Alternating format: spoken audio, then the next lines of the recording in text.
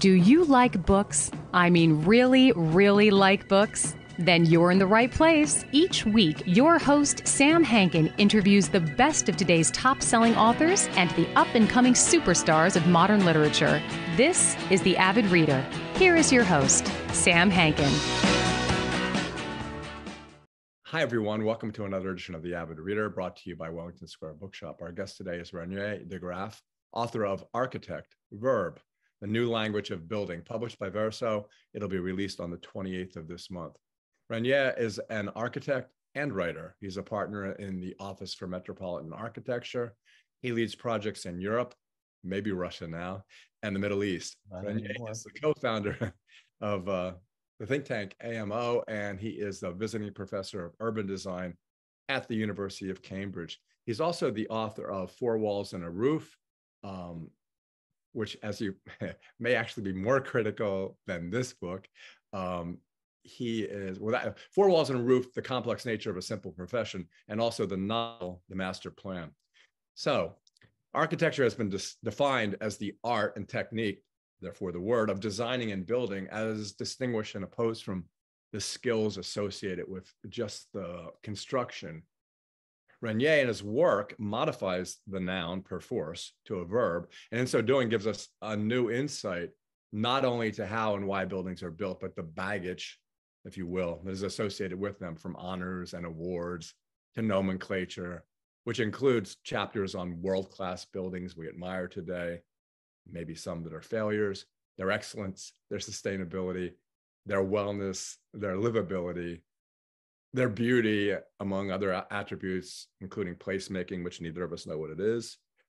He does so with biting wit and humor, and oftentimes a bit of disdain when he calls things monsters, buildings.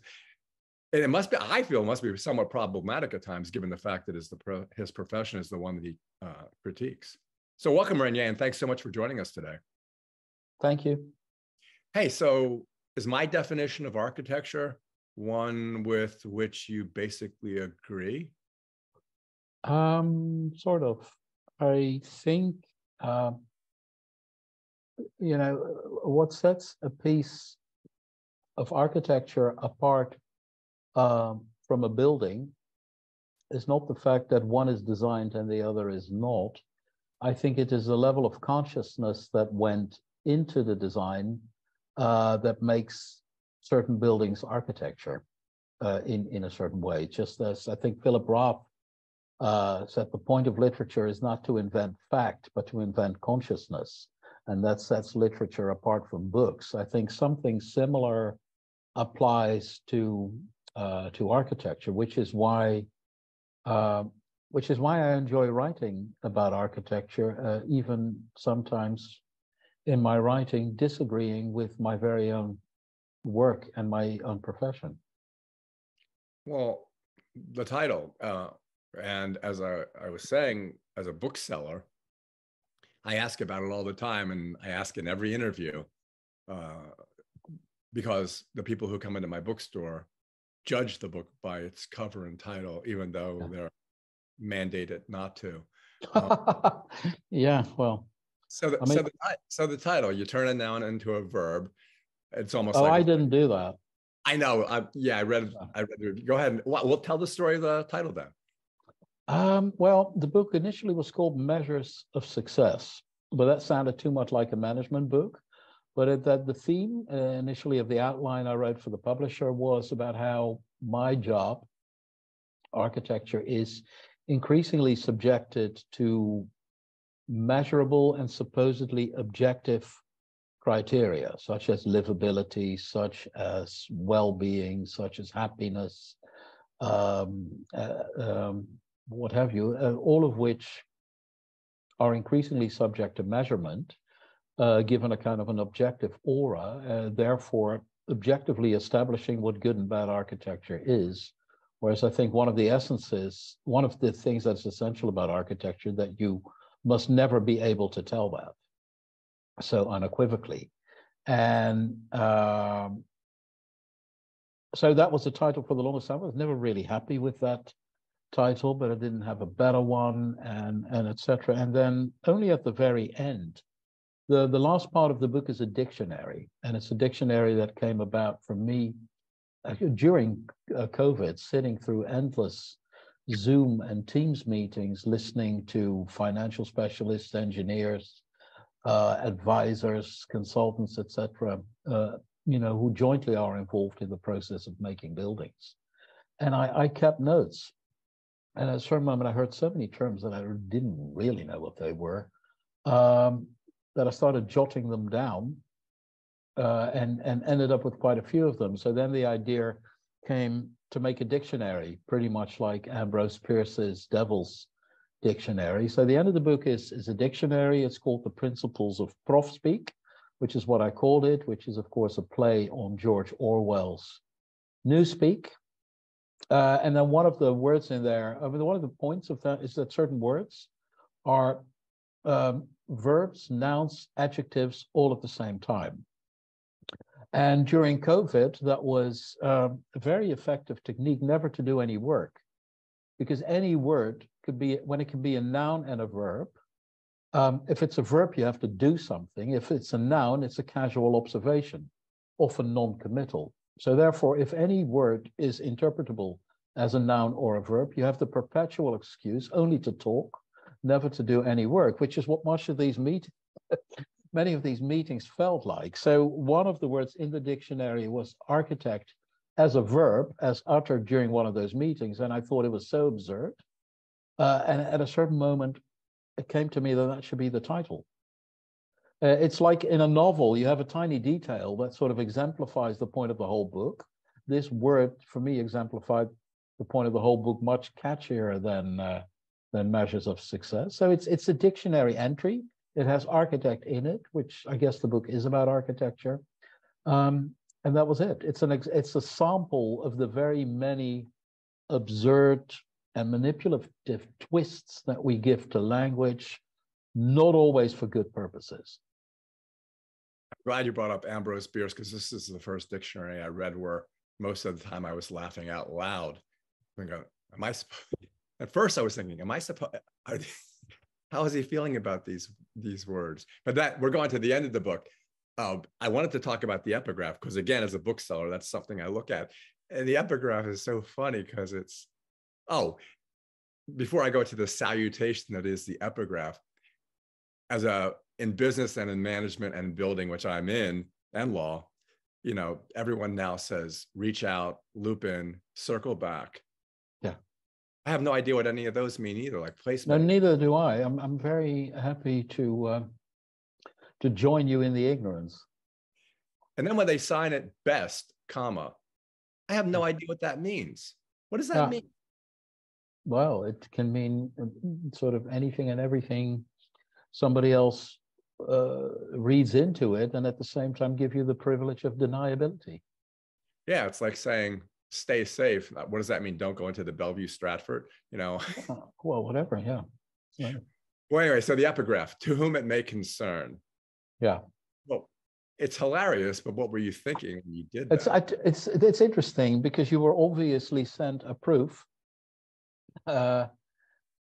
That one I took out. I'll check in the final print that I have in front of me if indeed they did take it out, because I asked them to take it out because I want to reserve that for my next book, which is going to be a work of fiction. And therefore, no, they took it out at my behest. I just got the PDF, so. Yeah, but I mean, initially it had that. I like it. Because it's a book partly about language, the language of my profession, used by very, very many people. It partly ridicules those language. It takes that language apart, and without necessarily naming culprits or users of the language per se. I try to keep it fairly decent and polite. Certainly.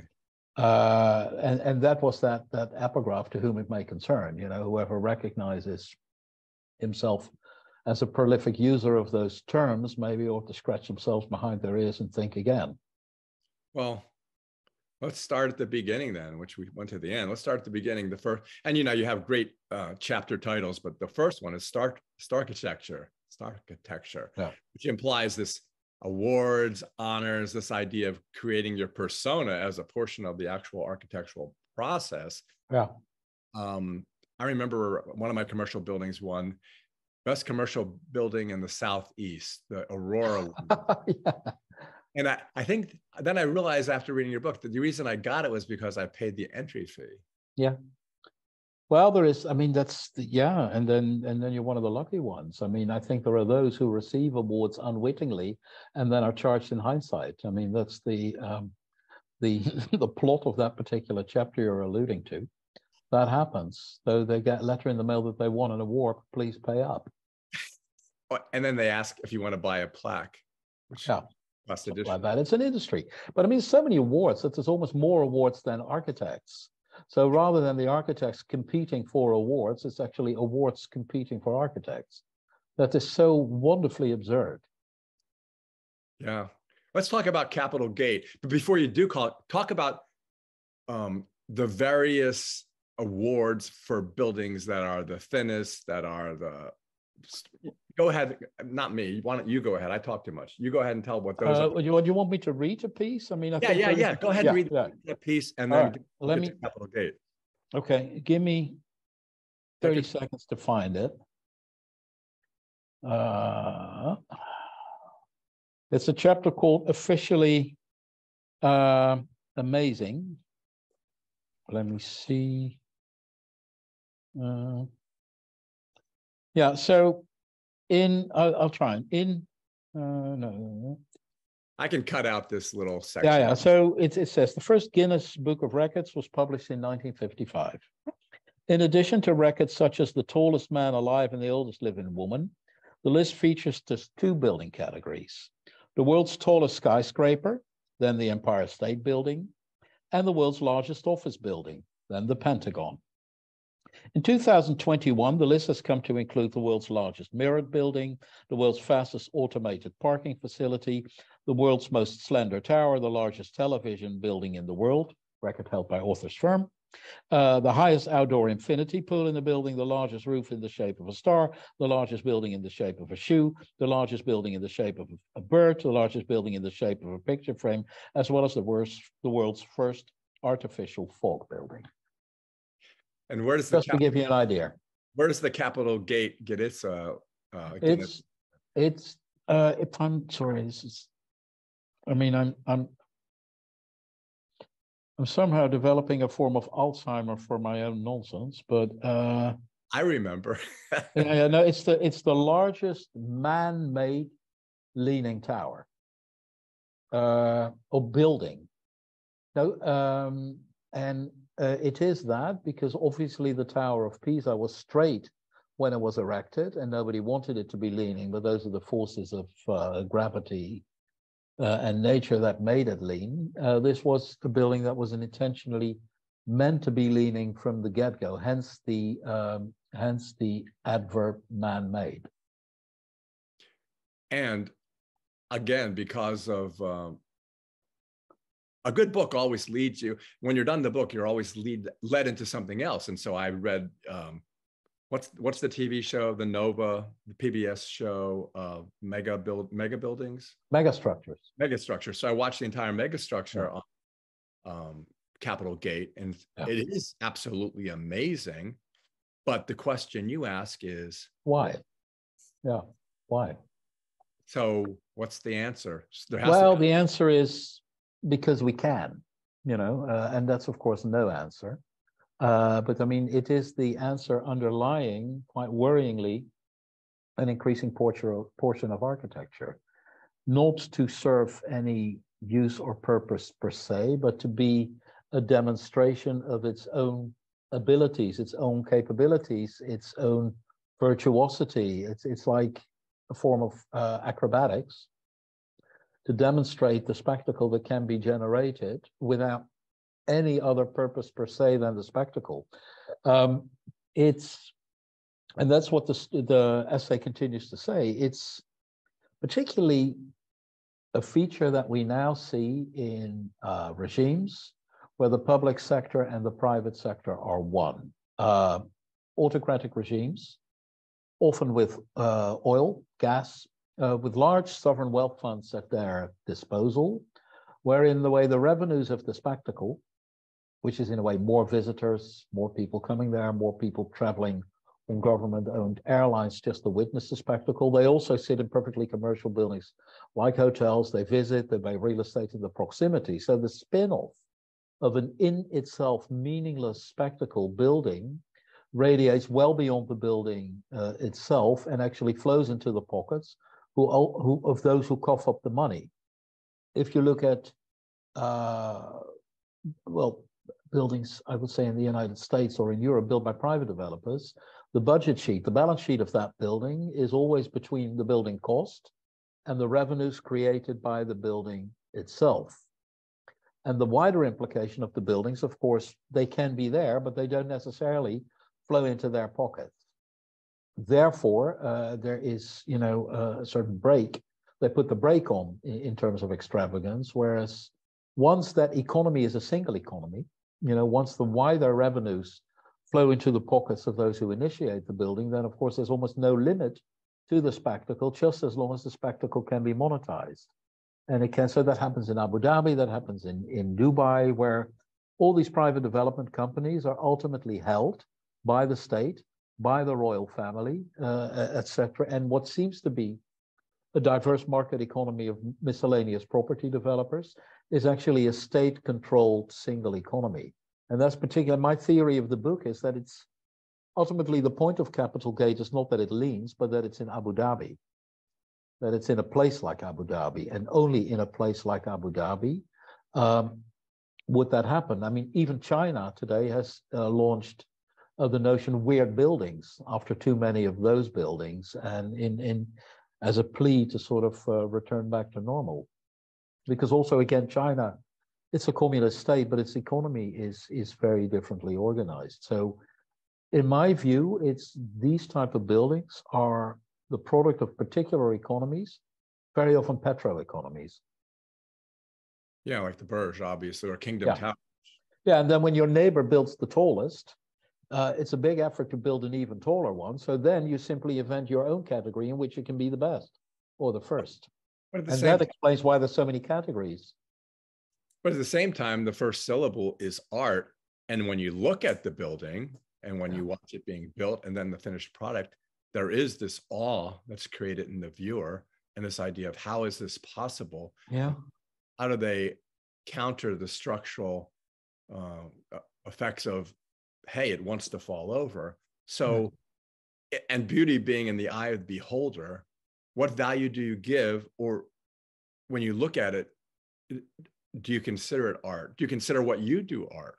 That is I spend most of my time radically exercising the concept of art from architecture, but that is a kind of a longer story. What I think the difference is, and that is also the point, I think, of the essay, is that, of course, and I make the comparison to Falling Water by Frank Lloyd Wright. I make the comparison to Mies. And of course, you think, who would build, you go, why would anyone build a house over a waterfall? Waterfall. There's the same why applies to Falling Water as, I guess, ultimately, as it does to Capital Gate. The big difference is that Falling Water is an invented response, or is an acrobatic response to a self-invented challenge. And once you enter the domain of records and the Guinness Book of Records, for me, it's a surrender to imposed challenges. I think it's a very, very fine line between the two. And I think architecture has a certain tradition, has a certain evolution, where the themes, gravity is a big theme in modern architecture as well. Defying gravity is as much a factor of Niemeyer as it is of Capital Gate. Nevertheless, there is a difference.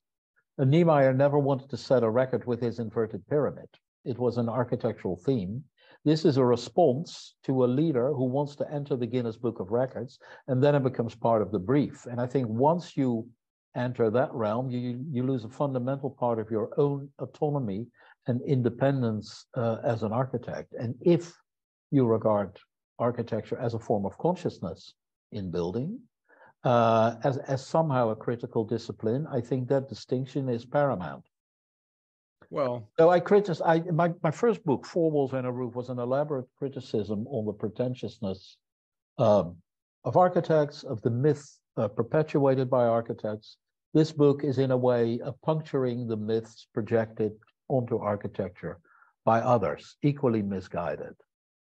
Well, if not more. If you take Frank Lloyd Wright as an example, he didn't really care about the commission from the owner of the property. Yeah, and so you have falling. And I think that is so great. Well, I think that is so great. I mean, and probably the guys you see in the documentary, they were well within the pocket of their client. Yeah, it's a big difference. They were totally at the beckoning call of their client. And Frank Lloyd Wright couldn't give a flying fuck about clients. He had clients in order to build. Those people build in order to have clients. And that's the fundamental, pivotal point, I think. And that's also the pivotal point that the book very much discussed. Which leads me to like, okay, falling water is unlivable and it leaks. And I've been there. It's, in Pennsylvania, where I am, in Philadelphia, where the Bellevue Stretch is. But so that boils down to the basic fight between architects and engineers is form over function. And if you build something that's beautiful, but you forget that there's got to be mechanical equipment somewhere in that building, or if you build something that's functional and then secondarily. Yeah, but well, if falling water were built today, it wouldn't leak. It would have mechanical engineering to be perfectly all right. That's also, I mean, it's also a product of the time. Modern architecture was a recent phenomenon there. Mechanical engineering was a recent phenomenon there. They are all, I mean, and practically every Le Villa Savoie has similar ails. The Farnsworth House by Mies is, of course, unlivable in the summer, too cold in the, et cetera, et cetera. There's a whole series of mistakes to older buildings that apply to older buildings almost of any nature. So I think it's not entirely fair to always measure older buildings onto contemporary technical standards. For me, the key difference is that he was doing something he believed was right. These people of Capitol Gate are doing something to please somebody else. And therein lies for me a majorly philosophical distinction, even if the end results, each in their own way, are functional or dysfunctional. It is that mindset, and it's fundamentally there about the position of our discipline. Are we ultimately only providing a service to those who deploy our services, or does a discipline embody a world of knowledge that has a raison d'être in itself? What about coming at it from a different way and continuing to try to paint you into some kind of corner?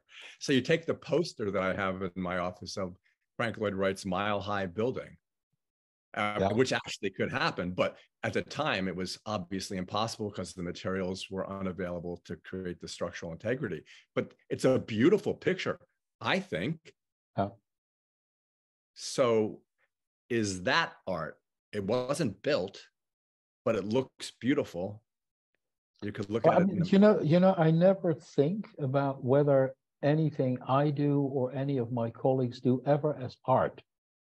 That's the first chapter in a way about the Guggenheim deals very much with that question. I think even the domain of art is a very dangerous territory to draw comparisons with, because art ultimately has a different independence. It's a different thing. I never think about, maybe Capitol Gate is art. Art is what we decide is art.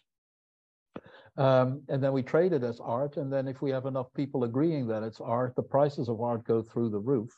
But I find it a very difficult thing to project on architecture. I think architecture is something altogether different than art. And if art resides in precision and doing something almost implausibly well, then yes, I guess one could say that certain subliminal buildings are art. But I've always very much shied away from that question. Most of my writing is deliberately unpretentious, deliberately ironic, sometimes fictional, in the hope that I never have to answer questions like this. Well, when I achieved my goal. Okay, but I'm trying to think of the passage. I think I put it somewhere far more eloquently than I say it now.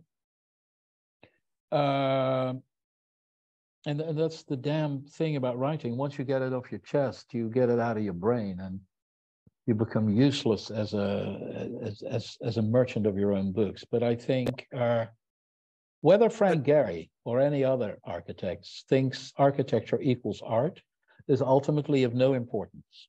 The point is the difference in expectations.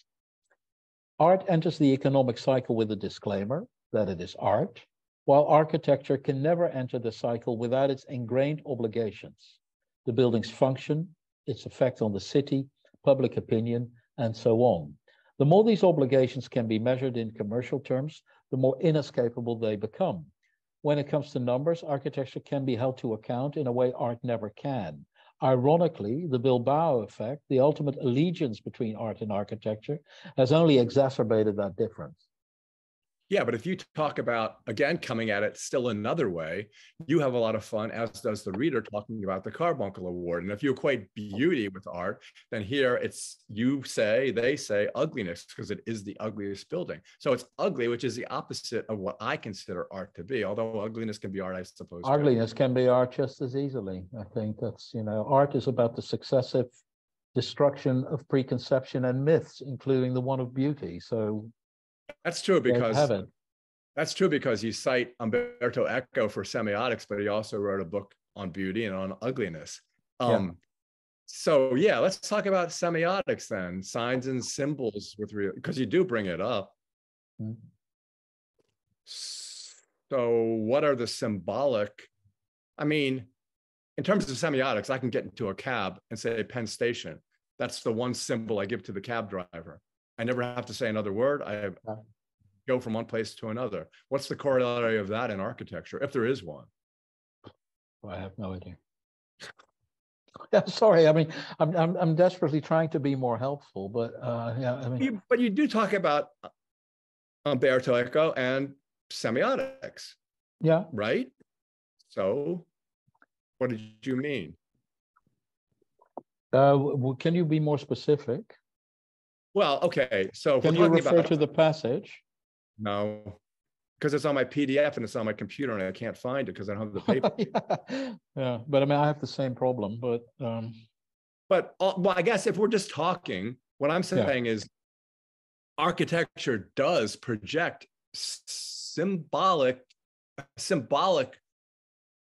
Well, you talked about it when you talked about Capitol Gate. Yeah. The symbolism, the sign is that it's not the building that creates the value, it's what the building brings to the country or to the desk that. Well, it's the effect of the building that is the legitimacy of the building's existence. And that effect can relate, of course, the effect of a building, particularly a building like that, is well beyond the effect on its users, beyond the effect on its immediate stakeholders or whatever. The effect of that building is in the consciousness of much larger groups. The effect of that building is, well, I guess, wow. I mean, there is something like the wow factor. It's even in the dictionary. And so it's wow. And then, people go to marvel at that building, and it generates attention to a place, to a country that desperately needs that attention as its oil reserves diminish, so and our largest commodity in the current economy in some way, I guess, is notoriety, is attention. So that's what it does. But I think it's very important that, symbolism and effect are very, very different things. Well, it's like the Steinway building. Every time I go to New York with my brother, I look at it and I'm astounded by its ugliness, and my brother thinks it's nice. Yeah. And it's a private sector. There's no real effect other than the fact that Barry Diller and some sheik can argue about how much they're going to pay for the penthouse, and the fact that each floor is residence. But I can't not look at it. It's impossible for me not to look at it. Right. And you talk about the Steinway building as also in the Guinness Book of World Records, correct? The thinnest skyscraper. Yeah. But of course, the point of that essay is you can attribute, when you go far enough with the categories of records, you can almost attribute a record to every building, and it's that taxonomy that I find depressingly reductivist. It's that taxonomy that I rebel against, because I mean that you and your brother have different opinions about the same building is of course perfectly okay. There's a wonderful freedom in that. Once that building is measured in every possible way and therefore quantified, taxonomized in every single way, that gets in the way of precisely that speculative freedom and speculative interpretation that is one of the delights, well, I guess, of both architecture and art. Well, I really, really object to, and that is the crux of the book, all these terms are in a way covert capitalist terms, which ultimately have an economic motive, often a malicious motive, often a counterproductive motive. Vancouver, the most livable city for 10 years, you basically can't live there because nobody can afford it. So the most livable city, nobody can afford to live there. I mean, you could make similar points about a number of these other criteria. Placemaking icons. There's beautiful placemaking icons where people are on their fourth suicide. And meanwhile, there is a whole thing where so blatantly obvious the effects are not the effects embodied in the word, that almost these words become kind of painstakingly insulting terms. I work with experienced consultants. My clients appoint them. I have to live with them. I cannot pronounce for the life of me, I cannot pronounce that word without irony. I cannot pronounce that job description without irony. I cannot look at the word placemaking with utter bewilderment. Nevertheless, there are, and nobody knows what it means. People use the word, and there is even, civil servants in particular British governmental departments who are director of place, who are chief placemaking officer, whatever. I think our collective consensus around the good, around these 10 terms, which supposedly all embody the good, is an utterly malignant trend that certainly doesn't get us closer to any truth. It's an abuse of language in the most extreme form. And I noticed the effects on my own creative profession, that this is a form of oppression, creative oppression, like the world has never seen before. It's a form of, our goody thing is a kind of evangelical hypocrisy currently, shared by the left and the right of the political spectrum, by religious people, by unreligious people, and it's increasingly inescapable and it's suffocating. The most pleasant and idiotic award in America is the best place to live in America, because each year it changes, and that's impossible, right? The only reason it would be possible is because once you become a best place, people flock to it and make it the unblessed best place. Make it the worst, but that's what happened to Vancouver. I mean, the whole livability movement, which started as a protest against the highways, the freeways in the 50s and the 60s, I guess for all the right reasons, sort of killed the place with kindness. They became a real victim of their own success. And once they made their motives explicit, and it's partly in making things explicit that is often the first sign of them becoming a problem. Very often language, even good language, indicates that there is already a problem vis-a-vis the terms used. I was going to say something else, but I forgot. Well, okay. Well, the term then that we would be led to would be, which may have been kind of like your thought, is the most absurd one, which is placemaking, because you clearly state at the outset that you have no idea, and I'm glad you said it because you should know. Well, yeah, I mean, that was meant to be funny. it was fun. Everything's funny. Mm. I mean, it's a funny book. And yeah, but and it's essentially the book starts with an anecdote with a client who I do not mention by name, but who, that was his brief. It had to be about placemaking, and of course, him being my client, I could only agree.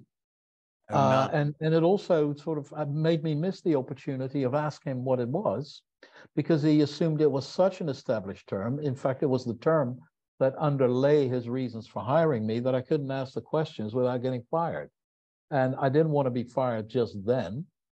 So I went along with it. And to my greatest shame, and that's how the rest of the essay, I have no idea what he meant. And I went in search. And the more I went in search for meaning, the more of a lost soul I became. Until I realized at the very end that we're all lost soul, and that we happily bond in our shared ignorance of the terms that turn in our successive professed ideologies.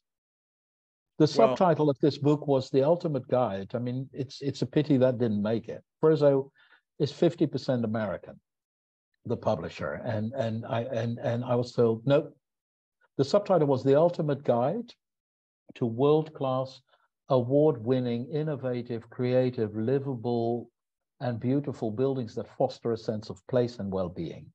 That was a subtitle, like Glorious Lessons for the Nation of Kazakhstan, something like that.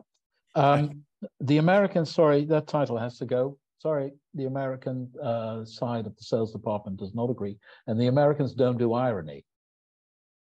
To which, by the way, you seem a very pleasant exception. Well, there is no satire in America, because when Trump issues NTFs of him in outer space, there's no, so Saturday Night Live couldn't satirize it other than reading it exactly as, that's what's happened to America, in addition to the civil business. Because the reality became such a parody of itself that it defeats satire in the end. The best satire of Trump is Trump himself. He is walking satire. It's horrible for stand-up comedians, and I think they shouldn't even discuss him anymore. And there's other comedians who say the same thing. But be that as it may, that's not going to sell your book.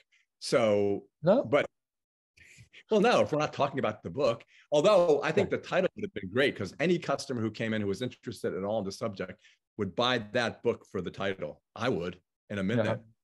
I don't think they were right, but it's I forgot what I was going to say now. Damn it.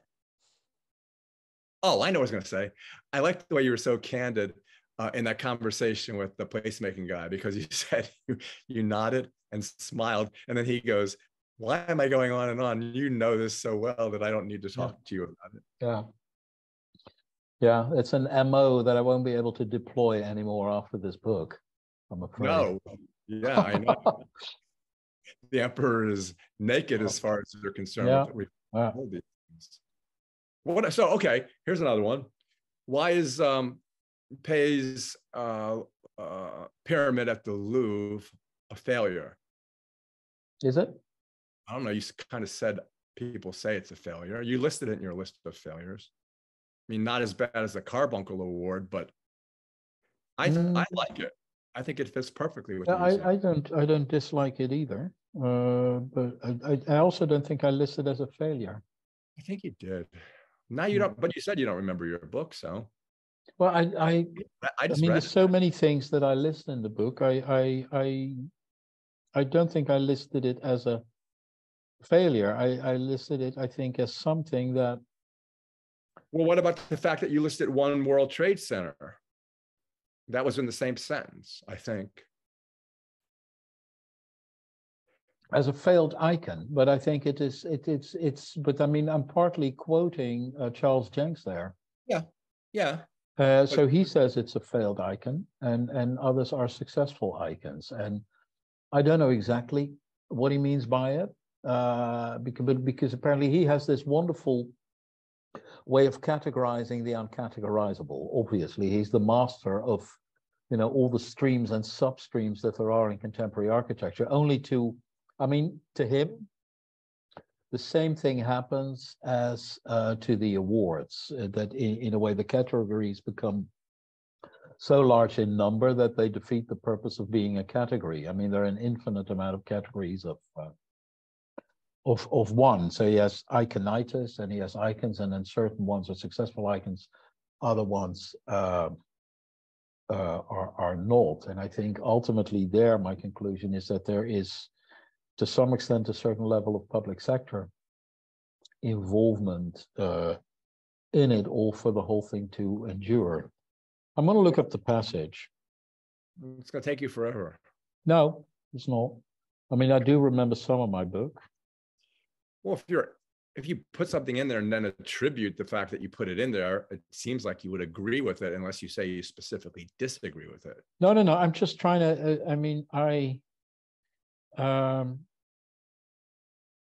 I'm trying to get to the point of the possibility of categorizing, and I analyze attempts to do so. You can't put Post-its in your book for me because I'm going to ask you questions that have nothing to do with the Post-its. But it's okay. That's fine. I want to talk about the Carbuncle Awards and the Drake Circus because it's iconic and it's hideous and it's been, yeah. Should talk about this. You can't keep. It says the power of the enigma. That is it. Sorry, I am with the passage. And it's got iconitis is a disease that's around, commented critic Charles Jenks, one of the first to come up with a theory about iconic buildings. The iconic building, the power of the enigma, that's his book, published in 2005. Jenks examines the iconic building from a semiological perspective. In the spirit of the 1960s writing of Umberto Eco and Roland Barthes, claiming that a successful icon is one which has an enigmatic signifier and relies on multiple metaphors encoded in the image. Le Corbusier's Ronchamp and Gary's Bilbao are two examples. Many more are failed examples, says IMP's Louvre's Pyramid and the World Trade Center, icons which have been reduced to a one-liner. And that is very interesting because, of course, records and the Guinness Book of Records, a record by definition is a one-liner because you can only be the best in that specific thing which is measured. And measurement reduces buildings to one-liner and therefore are a reduction of complexity, which I think applies to architecture as a whole. So not that I necessarily agree with the example, because I think IMP's Louvre Pyramid is a lot more than a one-liner. So I don't necessarily agree with the examples, but I do, to a large extent, agree with the analysis. Yeah, but you use words like idiotic to describe buildings and monster, and that's not an attribution. You say it. Idiotic is my own, and monster is also my own. That's my own. I think those are adjectives that I use in the context of capital Gate. And given all the prof speak and blurry language at the end, idiotic and monster, aren't they wonderfully clear terms? Yes. I mean, wouldn't you really wish more writers and people and public officials would simply use those words? Yeah. Yes, but they don't have the courage to do so. It doesn't necessarily help them move forward in their life or career. I mean, I admire your guts in doing so. It's just that, yes, that's basically it. I do admire that. What about? I don't know. It's. I don't know whether it's. Maybe this is an interesting anecdote. So my first major book is called Four Walls and a Roof, which is a collection of essays, partly columns that appeared before, partly pieces I wrote afterwards to make the collection of essays seem slightly coherent. But I was nervous as hell before that book came out. I was incredibly nervous because, I'm part of a big firm. I have a responsibility for the economy of that firm. I need to bring in projects. I need to retain clients. There are over 300 mouths to feed as part of the stuff I do. So I was very, very, very nervous then. But it was okay. It was received fairly well. I think I once published a diary in a Middle Eastern journal in 2008, and the entire edition of the journal had to go into the shredder because somebody was upset, and that was somebody who was very important and who knew other people that were very. But I mean, I guess I learned to some extent. I learned very well how far to go too far. You don't want to get the fatwa area. I also steer clear of certain other things. But I mean, Jonathan Meades, in the review of the first book, said something similar to you. He said the penchant for biting the hand that feeds him is admirably risky. I read it. Yep. Yeah. So I thought that was an enormous compliment, particularly because it nailed also the nervousness that I myself felt just before that book came out. So I thought there's no way that I know how this ends up. I remember getting so nervous that I put a disclaimer in, and the disclaimer woke up the lawyers at Harvard University Press that for the first time then started to look at the book, and the whole thing was put on hold for 48 hours because my nervousness sort of made my editor nervous, called the lawyers in, but then said, oh, don't worry. Yeah, you did. I mean, you're talking about specific buildings and you're saying it's monstrous. So yeah, that's tough. One thing I wanted to ask you about, have you seen or been in Moynihan Hall next to the Penn Station? Not that I remember. Well, it's your entry, the one chapter where who said people tend to sit where there are places to sit, which is yeah. the line of the book, but you didn't write it. Yeah.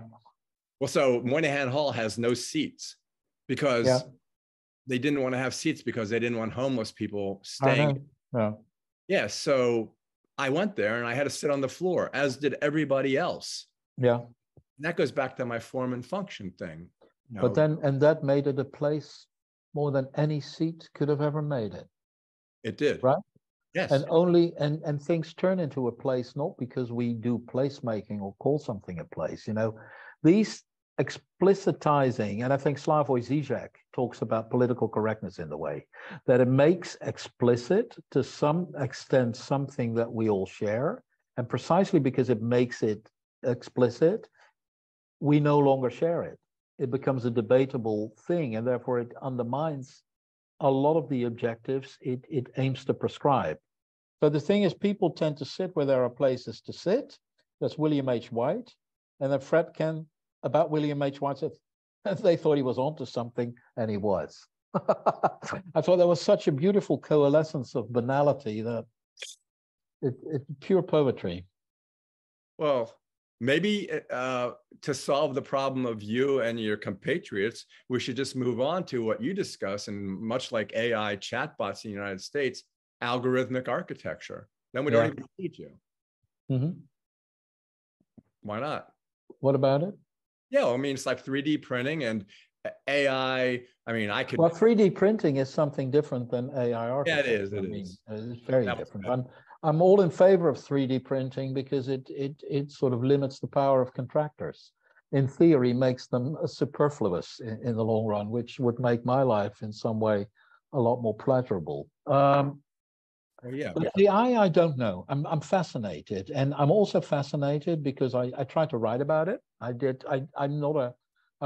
of an age that I'm not a very digital person. I'm interested in the digital, but I mean, if I compare myself to my kids, I'm of course an idiot and a monster. But I'm interested in the subject matter. But it's the intriguing thing there is you write about it, and by the time you finish your essay, in a way, what you list as examples and write about is already out of date. So things go very fast. We are currently in the office working on an artificial intelligence campus somewhere in Germany, an industrial area where certain businesses who are into that kind of stuff reside. The design is meant to be a showcase of what it houses, et cetera, et cetera, et cetera. We tried to we had our first initial stab of trying to design that with AI, in the limited capacity that it exists at the moment, and the results weren't very encouraging yet. That is not to say that they won't be in the long run. Who's to know? everything changes and no one really wants to embrace change, especially the owners of commercial properties that need to make money. So in America now, offices are passé. Yeah. You order your employees to come back in, they don't, because unemployment is 3.5%.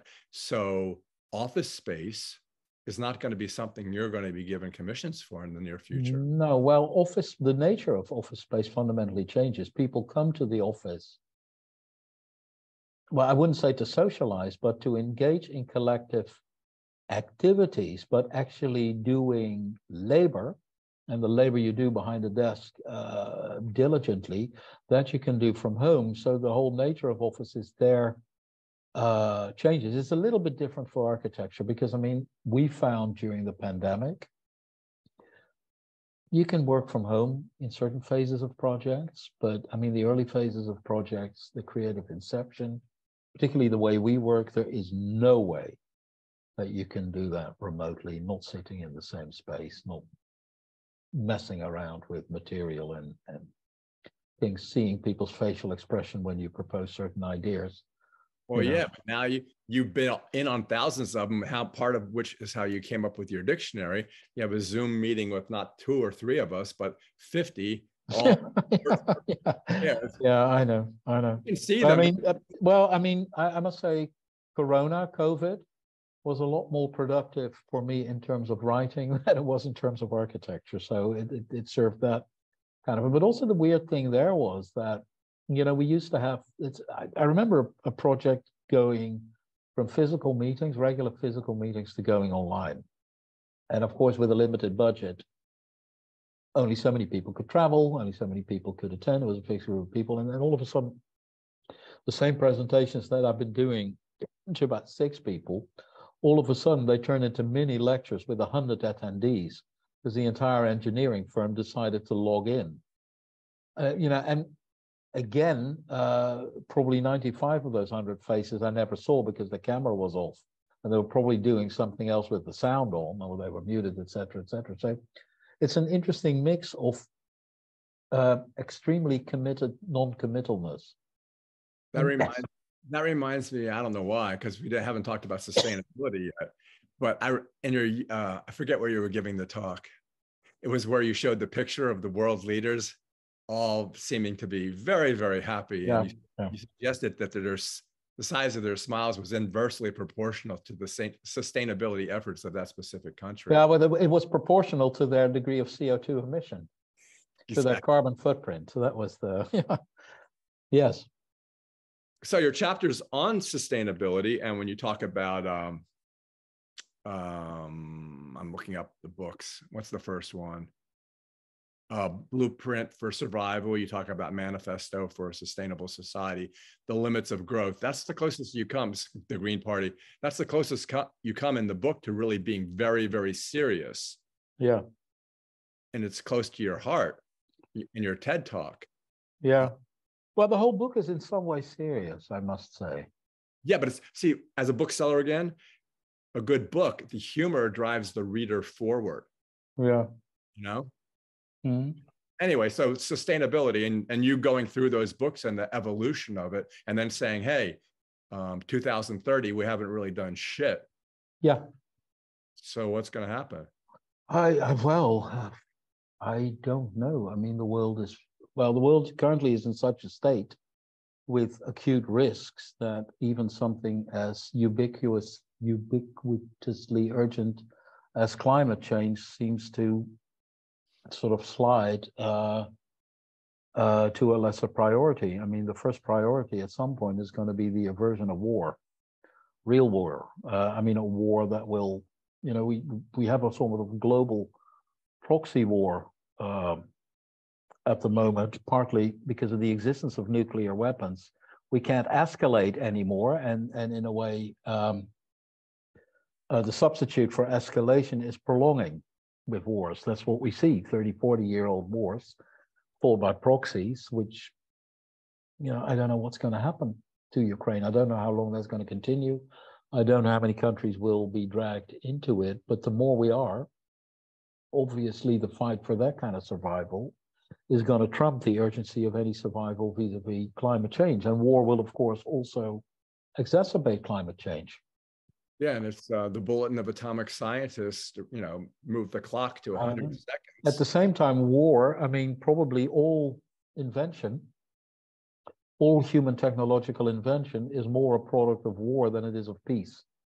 That is also a very, very nasty reality. So I really don't know. The subject is less humorous than the other ones, precisely because I think it's also a subject that's a little bit too serious, to treat lightly. I would say, although I don't like the word sustainability, it's overused, it's over abused. So many works and efforts see the light of day that are completely unsustainable under that guise. So, but of course, the underlying urgency I take very seriously. I mean, I think the livability index is total bullshit. I think sustainability measurements, provided they are scientifically sound, honest, and complete, of course, make a certain amount of sense. Well, you do take your satirical pen to the concept of green. I mean, in America, if you sell a cookie that has a green box as opposed to a brown box, it will sell. Yeah. I do it. Yeah. Yeah. Still has the same amount of high fructose corn syrup. It's just as a green box. It's green. There you go. Green is a color. So green is a profit center. And you do discuss about that. Yeah. And it's an adjective, a noun, and a verb. So you can green. Yeah. Hey, so what do you think of Albert Speer's architecture? Which, the father of the son? The Nazi. All right, because he has a son. No, I didn't know. Okay, he has a son which is an extremely successful commercial architect who does predominantly low-rise housing, quarters, business parks, perfectly respectable, run-of-the-mill architects in the pastures of Germany. He was also a candidate, I think, to do one of the stadiums in Qatar, but never quite made it. That was the other dude, von Gerkom. So I don't know. I met him once. It was very interesting. I met him when I was on a jury of a competition in which he participated. That was for some research center for BMW. We were in the same hotel. He ran into me and he said to me in German, I believe I haven't properly politely introduced myself to you.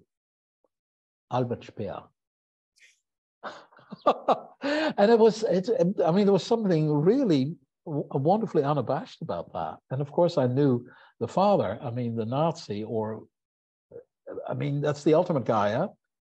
Was he a Nazi or wasn't he? It turns out that he was, but because he was an architect, he had artistic deniability for the longest sense, never having been in the camps, allegedly, never having anything to do with that. He was the naive artist which wanted to build buildings and found a great patron in the Führer. And of course, with successive historic revisions, it became clear that it was a little less straightforward as that, or that it was in some ways more straightforwardly ugly than portrayed. But that's I guess I was trying to say that because that leads into, I don't know if your book really touches it on or not, but the moral implication. You're going to think this is silly too, like prop speak, but the moral implications of architecture. Yeah, I will write 5 books in my life. This is number 3. The next one will be a work of fiction, and I will try to do that about somebody involved in a project that it's a kind of science nonfiction.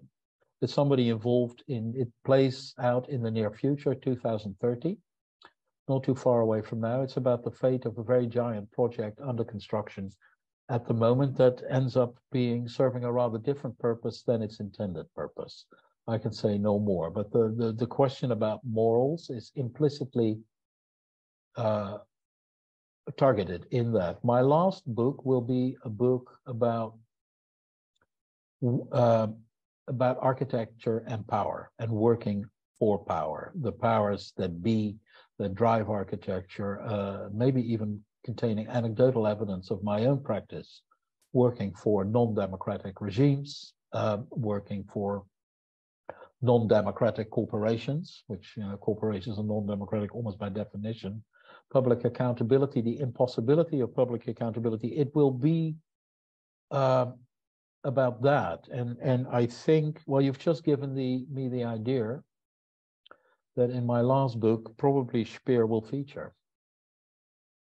Is it as a dilemma? I mean, I think that not only am I a close reader, but I gave you the ability to give me a preface of your next two books at the same time. It's pretty good. Very good. No, I'm enjoying. I'm very much enjoying you putting me on the spot. Yeah, but you're really hard to put on the spot. Yeah. Well, I'm an architect, so I have to be. I'm slippery by professional training. Right, and I'm a lawyer, so I have to do the same thing. Wow. Well, anyway, to conclude, I was thinking I would ask you, not your 5 favorite, but what are some of your favorite prof speak words? Because we can't go through the entire dictionary, but maybe a half a dozen or so, or less, however many. I very much like breadcrumbing. I thought that one was hilarious. Yeah. That is my one of my favorites. The other one is real work, as opposed to what walkable neighborhood. I think is a very beautiful. I mean, particularly the ones where you can just cite the example that is, and then the other one that I absolutely adore is successful building. As a the ones that are prefaced by the word people, I was thinking, okay, dogs, cats, yeah. What other creature? Well, people first design. It's you know, talking on a more serious note, people first design. What does that mean? It means that as opposed to people first design, there is design. The word design becomes an antonym to people first design. So you add an adjective or a prefix to the word. And the ultimate purpose of that prefix is that it disqualifies the very word itself upon which it still relies. I mean, people first design is a very clever way of declaring all design in a way people last design, and anybody who was simply involved in design and who doesn't overtly profess also to be in people first design, a suspicious individual. I mean, there are some of the malignant effects of kind of prospect. You know, these extreme demonstration of virtue, which raise suspicion almost over anyone who doesn't express himself or herself in the same extreme demonstration, in the same virtuous terms. Who would so think... it's kind of mandatory speech in by default and by stealth. Who would have thought that this book would be a book about grammar? Yeah, not me at the beginning. Well, it sort of ended up that way. Well, thanks so much for being here, and thanks for breaking down some of these concepts. And as I said, you know, I'm the first to admit I'm a lay person, and it's going to be a lay audience in many ways, and in many cases that read this book. And I think, again, I've given you 2 reasons why a book is good. And the third is because a person feels like, okay, it's not like it's a self-help book, but it's a book in which you can, it's not like graduate school, but you can have an education during the process of reading. So I appreciate that. Okay. All right. Well, great. Thank you so much. Thank you. It was really fun. Okay. Thanks. Yep. Bye-bye. Bye-bye.